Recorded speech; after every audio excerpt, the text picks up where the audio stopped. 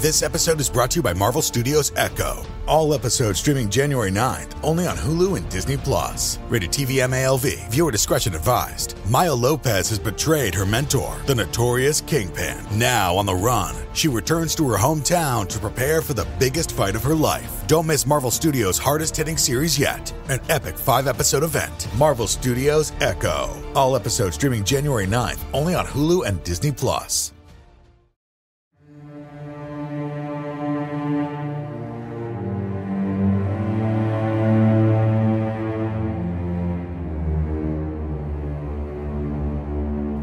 Hello, and welcome to Scare You to Sleep. I'm your host, Shelby Scott, and I'm going to read you a bedtime story. Welcome to part 3 of the incredibly controversial series, Obscene. If you missed parts 1 and 2, please go listen to them first. Part 1 is episode 268, and part 2 is episode 276. I'll wait. Not that this author needs any introduction, but Andrew Parker enjoys symbiosis, reproducing asexually, and eating as much as possible, as often as possible. Andrew Parker hates X-rays, MRIs, and CAT scans. Andrew Parker is definitely not infected with a giant sentient parasitic worm, and no, you did not just see his flesh wriggling. That was just a trick of the light. And with that, I present to you part 3 of Obscene.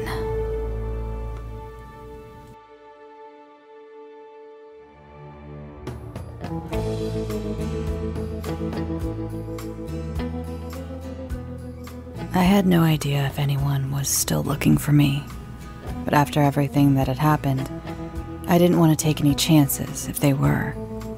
These people had already proven themselves capable of extreme violence. I had their money. I had their videos. I wasn't safe. Maybe it would be wiser to just throw the hard drive away and forget about the money. That was obviously how they had tracked me down last time, tracing the Bitcoin, but fuck that. I had suffered and lost way too much to just walk away empty-handed. My hand was permanently disfigured, and my best friend had been murdered in an absolutely horrific fashion. Maybe it didn't matter at all. Zuzu was dead. So was Animal and the director. So, maybe I was good. Maybe there wasn't anyone else to come for me. Maybe I was off the hook. But then again, who was the vile doctor on the computer that disemboweled Ashton? An associate? It gave me a chill to think that there was a whole network of sadistic freaks like I'd already met, and it was starting to appear that that was the reality of my situation. The other reality was that I was broke and on the run. I had paid for a week in this shitty motel, but after that, my wallet would be about empty. I needed to meet with the Bitcoin buyer again. I'd already made the meeting, I just had to do it and disappear. We had set the exchange at the same location as before, the grocery store. $700,000 in cash for the remainder of my Bitcoin. $700,000. It wouldn't last forever, but it was enough that I could go anywhere and completely disappear. I could buy a new identity wherever I wanted. This was it. Time to start my new life. One free of the horror and violence of my old one, free of the addiction, self-loathing, and self-destruction. I didn't really know how to travel with that kind of cash. I was pretty sure I couldn't just walk into an airport and check a suitcase with that much money without TSA and all manner of government agencies wanting to talk to me. But I was sure I'd be able to find someone to help with that. No questions asked. It wouldn't be too hard to put some feelers out. I'd drive a few states over, get a hotel room in cash, and then I'd just Figure it out.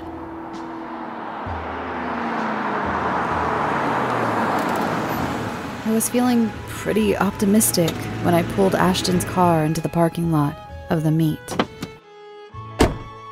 I walked into the store, daydreaming about my future. The buyer sat at the table with her back to me. I came around and pulled out the chair to sit. I was about half sat down when I saw her face.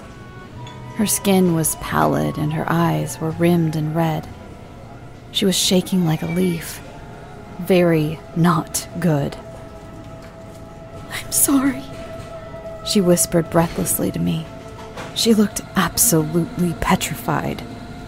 Oh, Jesus Christ, I thought. It's a fucking setup. I jumped to my feet, turned on my heel, and started running back to my car. In the parking lot, a white panel van screeched to a halt in front of me, cutting off my escape route, and the door slid open. 3 masked men jumped out like a surprise birthday party from hell. I moved to pull out the 3D printed gun from my pants, but they were much faster than me. Their hands were at my wrists, twisting them behind my back before I could even reach for it.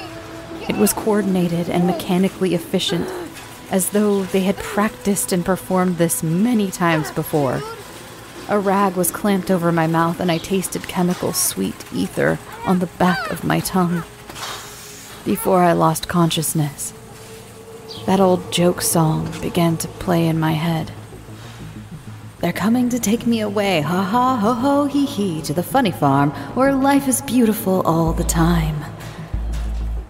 I wasn't so sure the farm I'd be going to would be so funny or wonderful, though.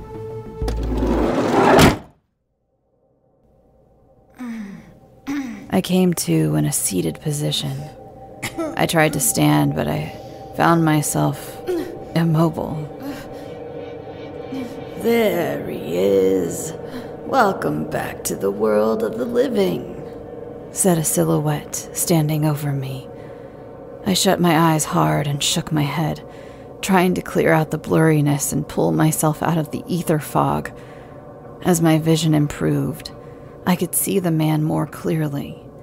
He was somewhat well-dressed, a suit jacket over an untucked floral print button-down, and the top 3 buttons were undone, exposing sparse chest hair, pressed slacks, and dress shoes.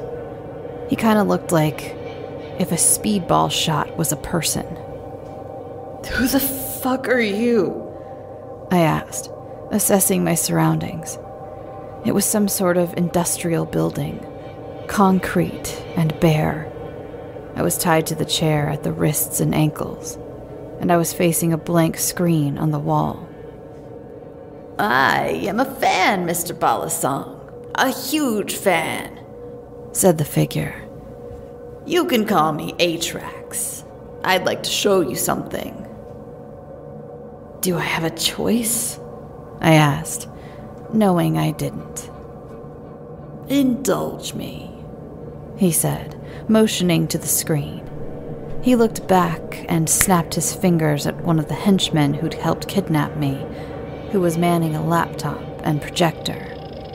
As the video began, the scene opened on that derelict building, filth-caked and graffiti-laden. I did not want to watch this, not one little bit. I looked at Atrax, and he was watching, engrossed. On the screen, Zuzu punched and kicked me until I fell limp to the concrete. After a cut, I was being restrained to the Andrews Cross. Smelling salts were held under my nose, and I snapped awake, struggling against my restraints. The hulking fucker animal, now dead, injected me with a syringe. I jabbered angrily at the camera, and then Animal's fist entered the frame, decimating my mouth. Blood, vomit, and bits of teeth rushed from my mouth in several rapid, foul gouts. As the scene played out in front of my eyes, I grappled with the feelings it dug up. It's a surreal feeling to watch the worst moment of your life from a perspective different than your own. Especially strange to watch from the point of view of the moment's perpetrator. It was sick and voyeuristic and made me face the diseased reality that it was created for someone else's entertainment. Watching it through the eye of the camera, I could imagine the thought process going through that freak director's head, and even worse, its intended audience. This was something I didn't want anyone to see, much less some sadistic chud who would be getting off to it. I didn't like it. I wanted the thoughts to leave my mind, but it was impossible to shake them loose. I was being forced to stare down my own helpless exploitation. It was humiliating, invasive, and infuriating, being made to relive this so explicitly. This moment that changed my life, sent me down the road to hell. I was a literal captive audience to my own hopeless destruction. On screen, Animal began to taunt me with a scalpel before stabbing me deep in my leg. He left the frame and came back with a nail gun, proceeding to nail my hand to the cross. My hand came free from the wood, and I smacked him upside the head with the iron manacle around my wrist. I watched, cringing as in the film, I dragged the scalpel that had been buried in my thigh across my wrist and, screaming, wrenched myself free, skinning my hand. It had happened so fast when it occurred that I barely thought about it, and I had tried not to think about it much since. Played back like this, it was fucking gruesome. I looked at the same hand's current state of grotesque deformity, knowing now it was definitely the right choice. Right hand for my life? Fair trade. I was never any good at guitar anyways. Now this, Atrax said, visibly excited. This is my favorite part. On screen, I smashed the mallet down on Animal's head multiple times until it caved in. Oh, wow. Atrax cheered as Animal's eyeball popped out of the leather mask. You don't see that every day. I charged toward the camera, hunkering down for a full-body tackle, and then the film abruptly stopped. Don't leave just yet. We've still got the after-credits scene. The next thing to play on the screen was in full widescreen aspect, and this one was in higher resolution. There were two men whom I recognized as the goons who'd kidnapped me. God damn, someone went fucking apeshit on these poor fucks, said the first. Yeah, I think we can rule out natural causes on this one, the other said, beginning to wrap the director's smashed head in saran wrap. Can the doc use these? The first man asked. Nah, not fresh enough, said the other. Oh, Jesus fucking Christ, man. Look at this! The first guy said to the cameraman, holding up my discarded hand skin. The other henchman leaned in for a look. What the fuck? He said, flicking at the deflated fingertips. It's still got the fingernails and everything. It looked like a used condom. The goon tossed the sloughed skin onto the director. It made a muffled, wet splat when it landed on his chest. The toady lifted him at the ankles, dragging him away. Then the other lackey began to splash bleach all around the filthy concrete. It was a cleanup crew. This explained why nothing had ever hit the news about the massacre. No one ever knew about it. There was nothing to find. The screen went white again for a moment. And now the sequel, Atrax announced. Another video began. It was from the perspective of a computer's forward-facing camera. In Ashton's office, I could be seen approaching the desk, gun in hand. The screen catches my attention, and I stand watching, my mouth going slack as I viewed the abominable stream. As I stared, horror writ on my face. A masked Zuzu crept out from the shadows behind me. All of a sudden, I reached behind the camera and the video cut off. The screen cut to a handheld of Zuzu, presumably recorded by the same cleanup crew. She was gray and lifeless. Boss is gonna be pissed about this one, said the man behind the camera. They rolled her up in the carpet from the floor of Ashton's office and dragged her out of the room before grabbing Ashton's computer on the way out. The film ran out and the screen went white. A-Tracks began slow clapping. Bravo! What a performance. You completely eradicated one of our remote cells. Very impressive. What do you want? To finish the job? I spat. I hated being patronized by this freak. Just fucking kill me already. Get this over with. You want your fucking money? Have it. The key is on the hard drive around my neck. The money? He scoffed. You can keep it. They won't be needing it anymore. Think of it as a signing bonus. You are going to work for me. I am invested in your character arc. You're no stranger to violence, and you are fluent in the language of suffering. Let's be real. What you've done here is performance art. It's shocking, it's compelling, it's beautiful.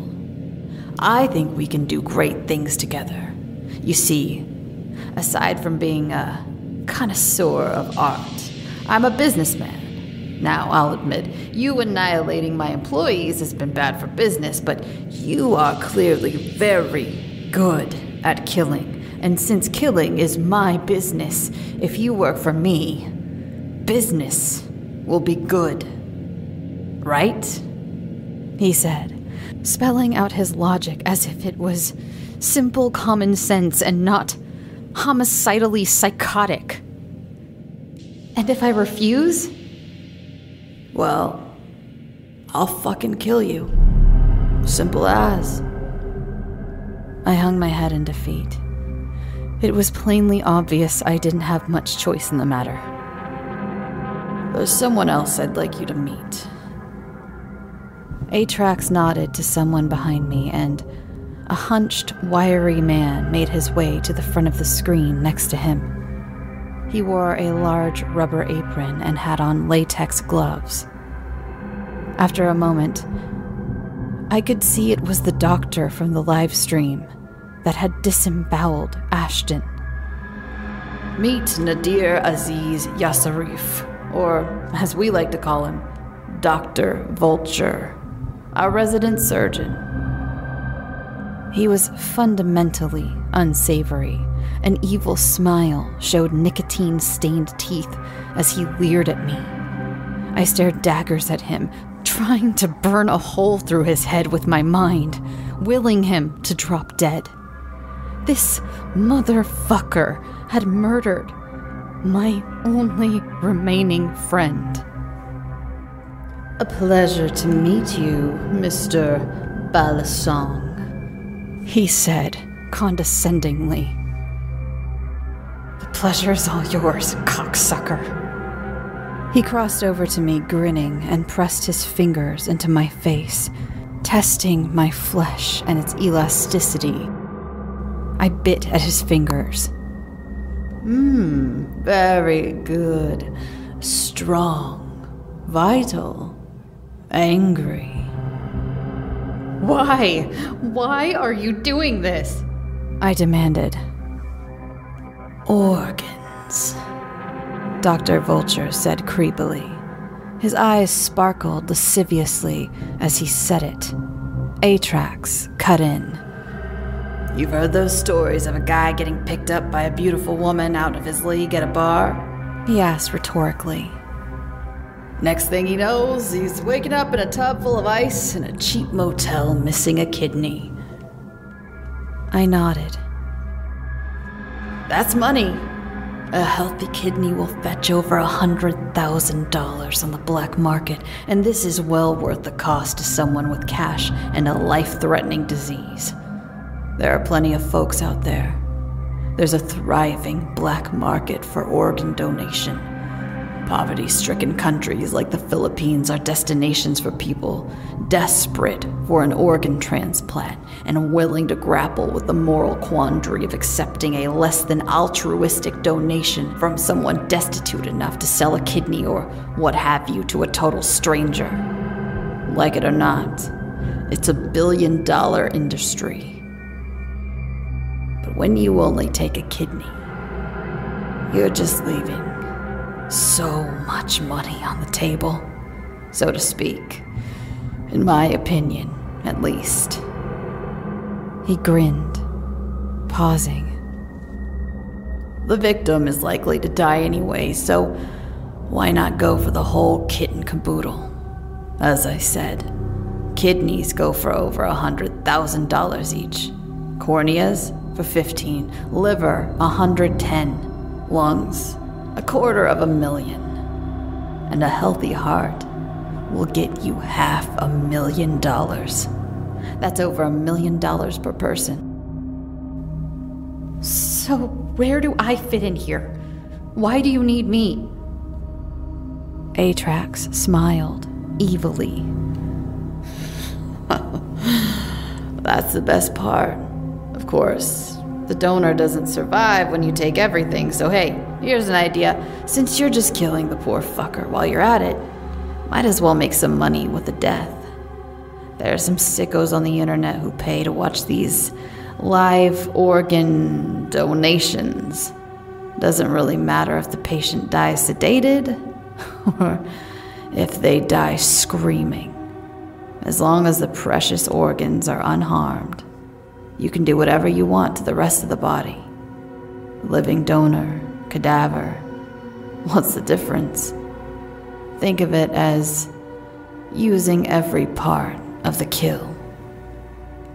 Hey there, it's the new year. You've got mood boards and resolutions, and work is back in full swing, and you don't need any extra stress in your life. And Factor's ready-to-eat meal delivery takes the stress out of meal planning and sets you up for success in the new year. Skip the grocery stores, prep work, and cooking fatigue. Instead, get chef-crafted, dietitian-approved meals delivered right to your door, with over 35 meals to choose from per week, including options like keto, calorie smart, vegan plus veggie, and more. Plus over 55 weekly add-ons. You'll have a ton of nutritious and flavorful options to kickstart your resolutions. Forget frantic lunch preps and rush dinners. Factor's 2-minute meals are your secret weapon in the new year. Fuel up fast with restaurant-quality meals, all delivered right to your door. Factor now offers loads of snack options like breakfast, smoothies, juices, snacks, and more to keep me going no matter what's on the schedule. Skip the overpriced takeout trap.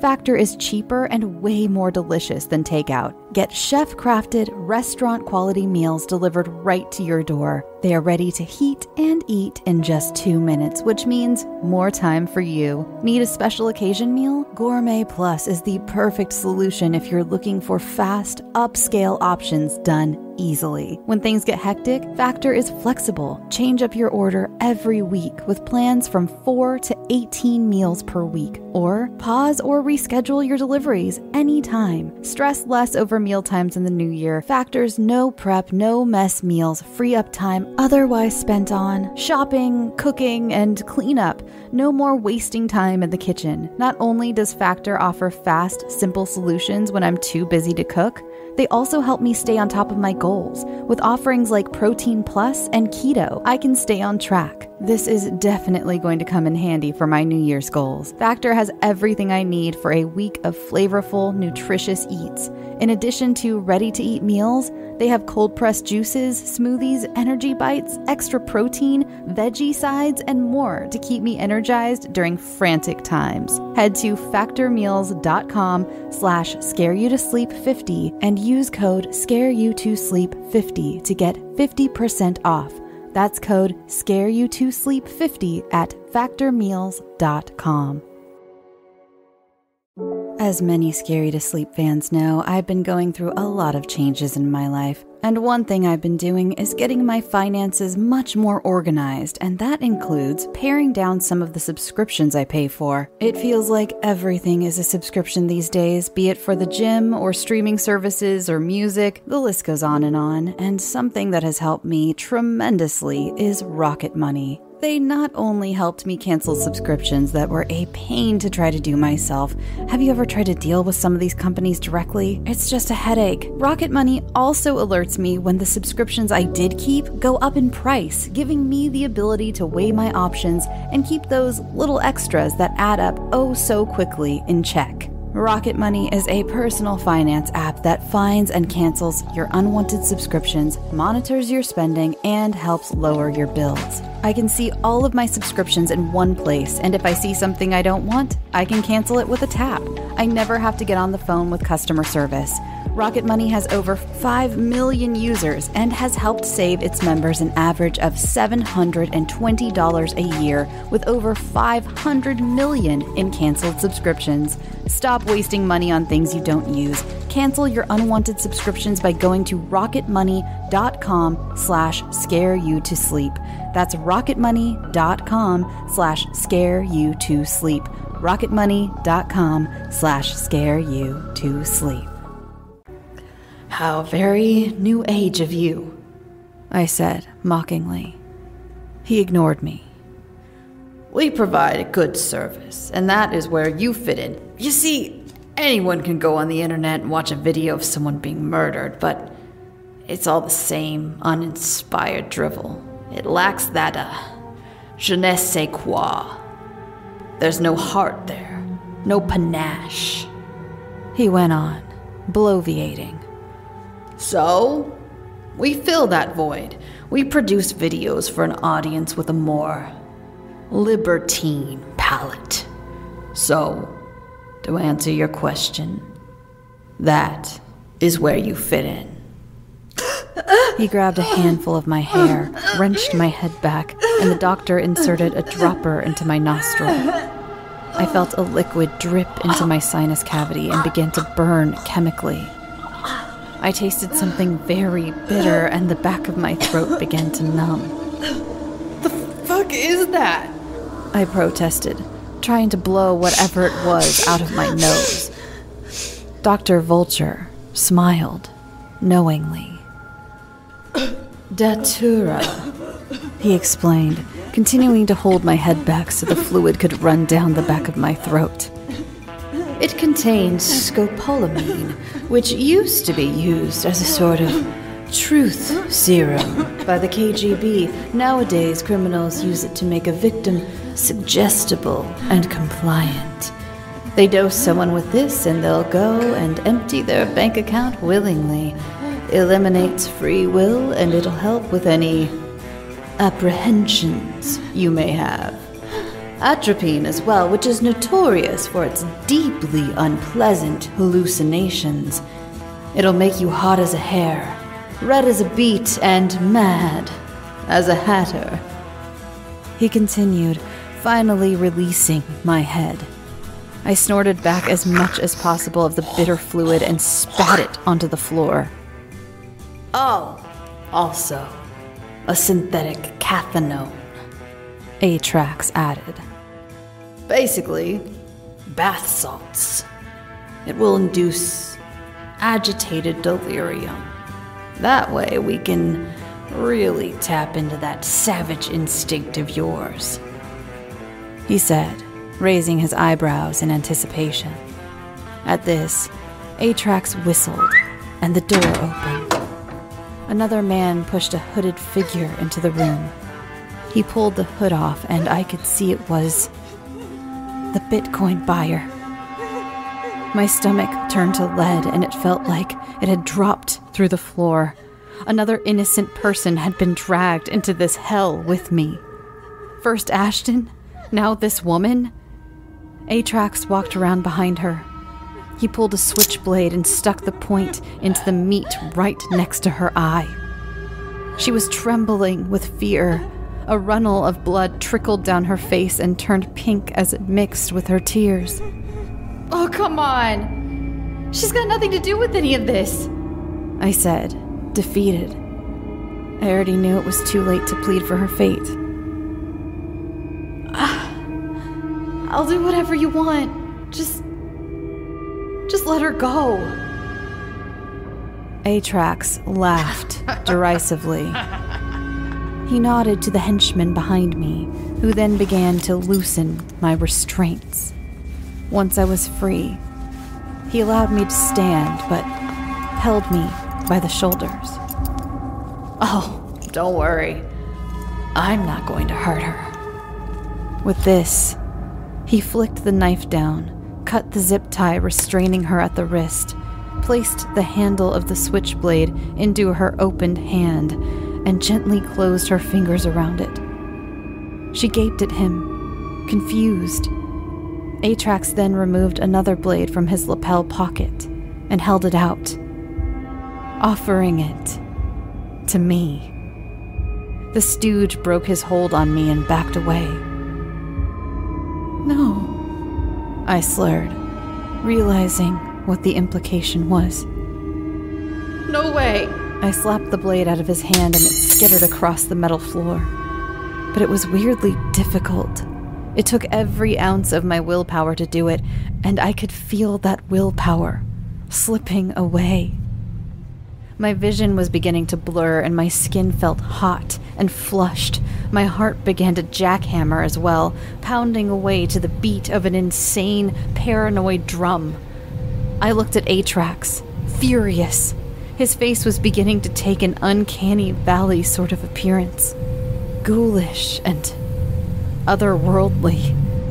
The flames of rage licked at my soul, threatening to ignite the very atmosphere around me like an atomic bomb. I hated this bastard. No, I protested. No, I'm not going to do this. She hasn't done anything. She doesn't deserve this. I slurred. My mouth was impossibly dry. Atrax laughed. You don't have a choice. Winner takes all here. No, please, no. This isn't happening, said the buyer. You both want to live, yes? He said, pulling a handgun from beneath his coat. It was one of those comically large Desert Eagle 50 caliber jobs. An action movie gun. Wildly impractical, but extremely intimidating when pointed in your face. Yes, she whispered, harshly, staring down at the floor. Atrax pointed the barrel of the gun into her forehead and pushed her head up so she was looking him in the eyes. He cocked the hammer back, showing he meant business. Then you'll fucking do it, or you'll both fucking die anyways.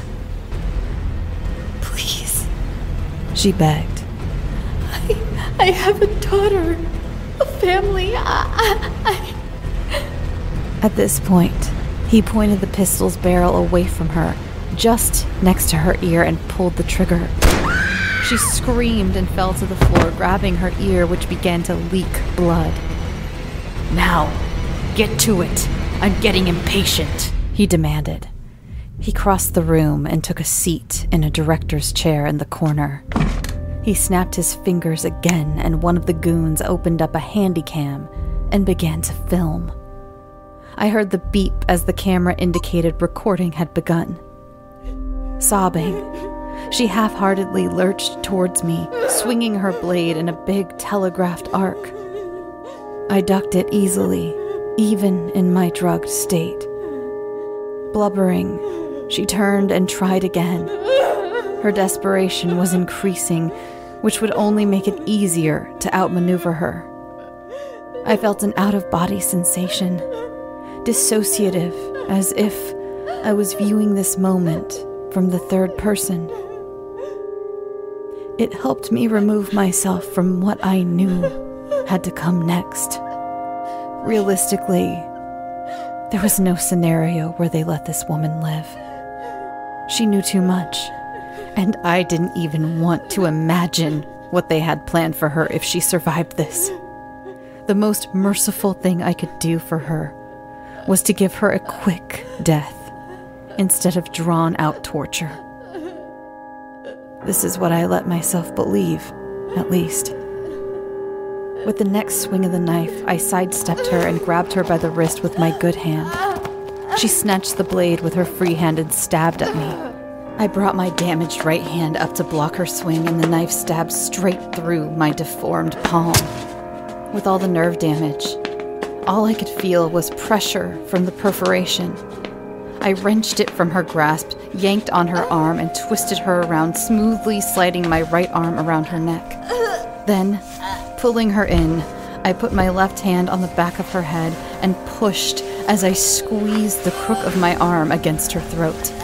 A perfect rear naked choke. She struggled against the hole. I leaned back and her kicking feet lifted off the floor. I tried to make it as fast as possible, compressing her neck as hard as I could like a boa constrictor.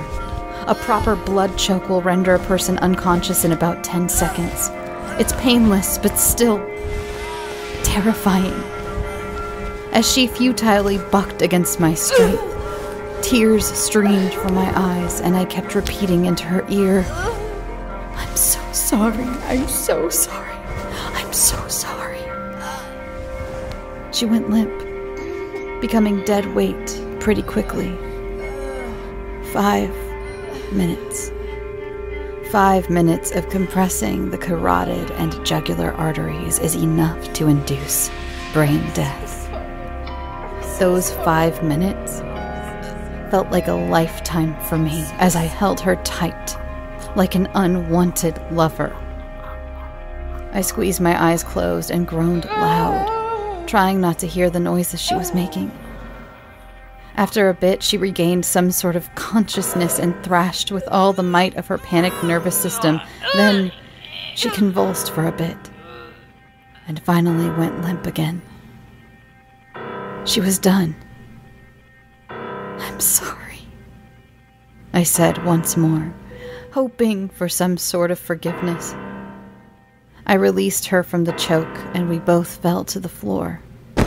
I flopped onto my back, chest heaving from exertion. "Oh, this is incredible. Very, very dramatic. It's like a Greek tragedy," Atrax said, beaming with pride at his bright idea to use me. At this point, blackout washed over me like a rolling tide, my tenuous grasp on reality slipping through my fingers like so much sand.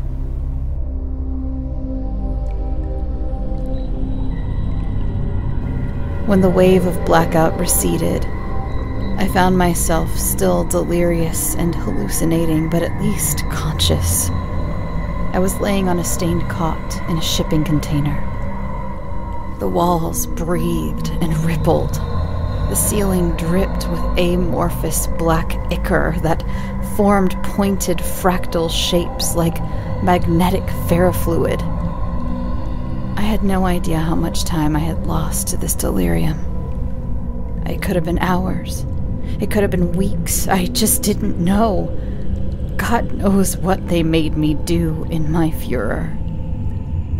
I saw in my horror that my arms were caked in dried, black blood up to the elbow, and there were bits of flesh and blood stuck beneath my fingernails. In the center of the floor was an empty plate smeared with blood.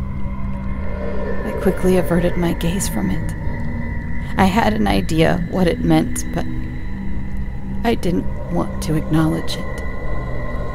As I continued to assess my surroundings, I found there was a large bucket full of a slurry of excrement and a jug of water next to the bed. I twisted off the cap and drank greedily. I'd never been so thirsty in my life, and it seemed the dryness was unquenchable. I choked on the water, causing my stomach to clench and revolt against me. I vomited into the bucket, and the rush that erupted from my belly tasted strongly of iron. don't want to think too deeply into that. My surroundings began to shift. The space expanded. I hallucinated that all around me was a dank swamp. The shiny floor transformed into dark, dirty water. My cot was a rowboat. As I assessed my new surroundings, a bald, veiny head began to emerge from the still water. The face was featureless, a blank slate except for a wide mouth with thin, purple-blue lips. The skin was a sickening gray tone, the color of waterlogged bodies that washed up near docks. Its skin was flecked with swamp litter, tiny leaves, bits of algae, and a clump of moss draped over its shoulder. It began to trudge through the water in my direction. A pair of turtles, sunbathing nearby on a toppled, rotting tree, dove into the murky water. I was frozen in fear. It stopped when it was a few feet away from me, then it just stared at me. The smell of it was awful. The stench of the swamp mixed with that of putrefaction. I watched in disgust as lumps began to form under its gray, dead skin. One of the lumps under his arm bulged out and began to stretch the flesh. It distended to an unbelievable and horrifying extent, and just when I thought it could get no worse, the skin breached with a sickening wet pop and a spew of blood. From out of the fresh fissure emerged an arm. I gagged. The creature just looked at me and smiled, mouth full of brown, rotting teeth. This continued. Stretch. Pop. Stretch. Pop. And 3 more arms emerged. 1 more on his left side, and 2 out of his back. These 2 had 2 joints, so they could hang above the body like a scorpion's tail. Ready to strike. It reached towards me with its bottom left arm. Do you see? It inquired in a guttural hiss. Before I could answer, it said,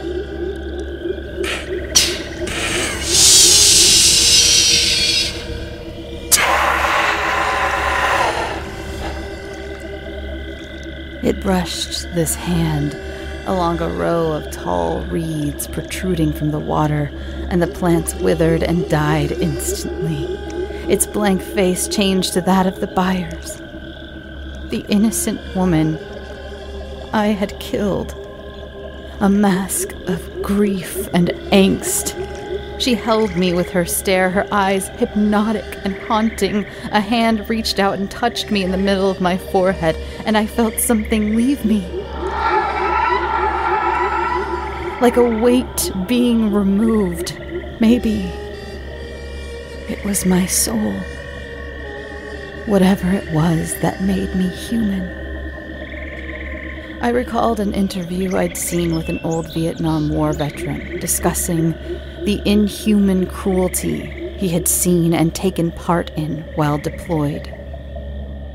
There is a primitive, obscure darkness in the collective subconscious, and with provocation, it can slip out as violent action.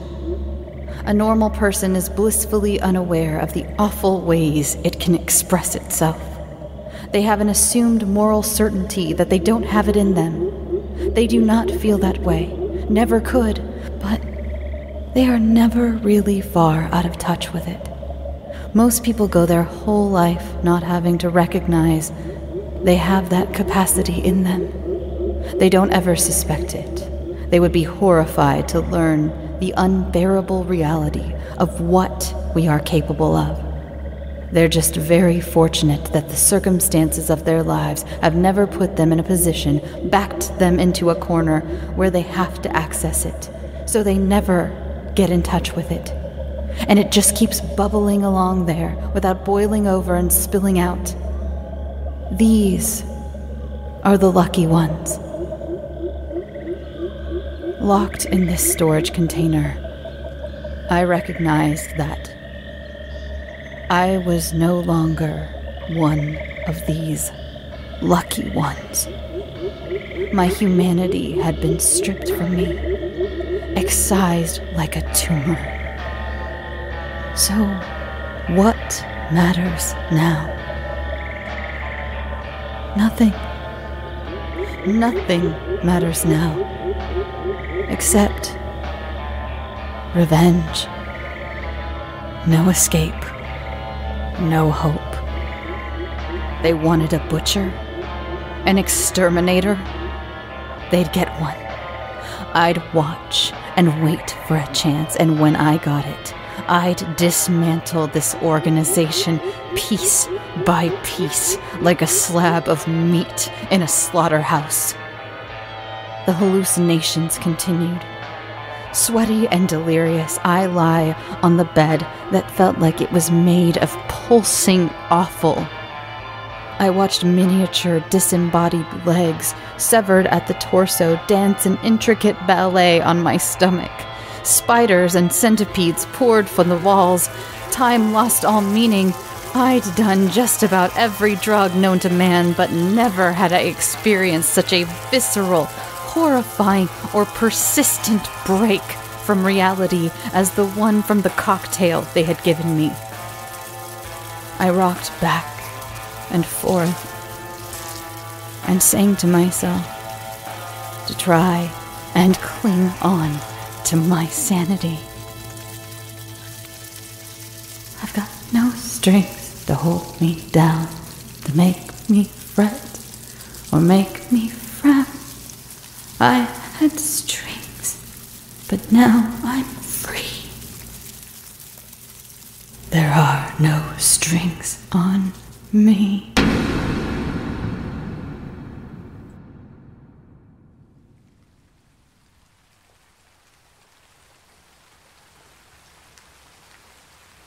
Thanks for listening, and thank you once again to my friend Andrew Parker for this incredible series. He has another one coming up, folks. This was just the setup, as you can see, setting up for some pretty gross things in the future, and I'm very excited to put the gross sounds to those gross words. And you can follow the show on Twitter, Instagram, and Facebook at Scare You to Sleep. I almost said my personal handle, sorry. At Scare You to Sleep. If you want to follow me personally, you can follow me at Shelby B. Scott on all of those, as well as on Blue Sky. I'm on there as well. And you can, if you have a story, if you'd like to become the next Andrew Parker and have people send you such lovely notes and such lovely kind messages about your work, you can send them into scareyoutosleep@gmail.com. And that was a joke, of course. Andy and I have received some interesting messages, to say the least. But that's okay. We are who we are. And I'm very excited to see you at Midsummer Scream, Andy. So, hey, come on down. If you'd like to personally tell Andrew Parker to his face that, or exactly how you feel about this series, he'll be at Midsummer Scream too. So come hang out with us. Come see my panel. And the times apparently are moving around a little bit. So if you go to the Midsummer Scream app, you can actually heart my panel and any other panels I'm doing, and it'll give you a little alert the day of and let you know, like, hey, this panel's coming up soon. And it just gives me an idea of how many people are showing up, and it makes me feel really great that it's not zero. At least it doesn't seem like it's going to be. So yeah, I'm doing a panel by myself I might have some guests, actually. I think I'm going to bring up some guests for my hour-long panel, and that's really exciting. I'm going to keep those a secret. And for my other panel, it is Internet Urban Legends, and I'm going to be doing that with John Grills, Trevor Henderson, the creator of Siren Head, and Pacific S. Obadiah, who will be moderating. And I will also be hosting the Slumber Party for Midsummer Scream After Dark on Saturday night, and I just got my outfit. Oh my god, it's so cute. I'm so excited to wear it. I can't wait to show you. It's Scary to Sleep colors, and I'm very excited. So come to the Slumber Party with me, where we're going to watch a movie. There's going to be a seance. There's going to be a DJ. We're going to be dancing. And what else? There's something else. I feel like I'm missing something else. Oh, there's a costume party where you can win $500. If you win, you get $500. And I'm going to be one of the judges for the costume party. So come on by to Midsummer Scream. I'm so excited. It's in 2 weeks, and the closer it gets, the more excited I am, and I am just so jazzed to get to see some of you. I'll also be hanging around the Bloody Disgusting booth. There's a Bloody Disgusting / Screambox booth that's going to be there, so I'll be around there too as well. And if you would like to see me and you can't find me, go drop by that booth and ask whoever is there, and they'll probably have an idea of where I am. And yeah, so I'll be there Friday night to go watch my friend John from Creepy do his panel. And I will be there every day that weekend. I'm so excited. So yeah, come see me. Let's see, what else do I need to let you know? Oh, Patreon patrons. I just got in a new batch of stickers that I can't pick them up till Monday, but I will pick them up. And so the rest of the stickers will be going out soon. And also, oh yeah, for anyone who doesn't know, on Patreon, you get these ad-free.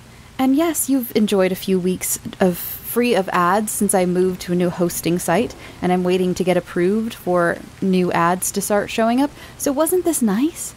Wasn't it great?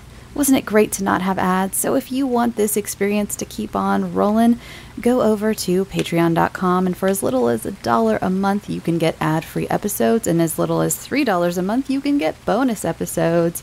So see you there at Patreon. And I believe that is it for now. Oh, go listen to Historic Hangouts. I'm going to plug my other show.